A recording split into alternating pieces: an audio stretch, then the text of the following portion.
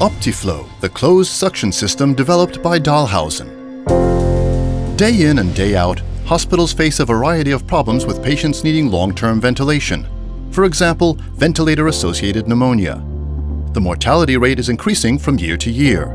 Nursing staff faces a higher risk of infection, while hospitals are burdened with significant additional costs due to longer stays in the intensive care unit. The closed suction system helps to minimize these risks. It is designed to remove mucus from the trachea, provides continuous ventilation to the patient, and ensures gas exchange.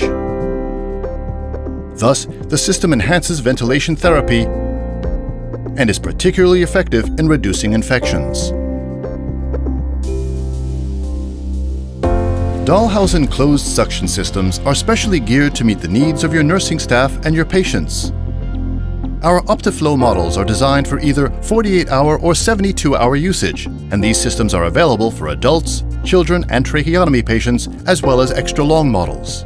Using this system is extremely simple.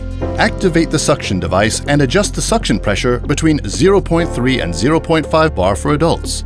For children, suction pressure must be not higher than 0.3 bar. Open the suction valve by rotating it halfway. Insert the catheter during inspiration until resistance is met and then withdraw 1 centimeter. With children, insert it only as far as the calculated length.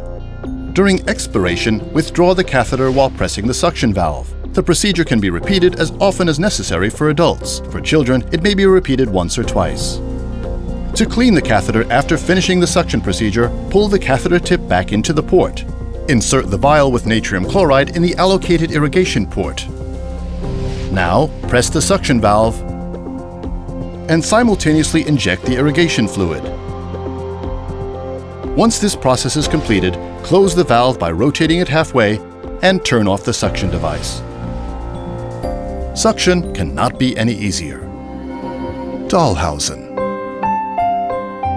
Best all-round treatment for hospitals.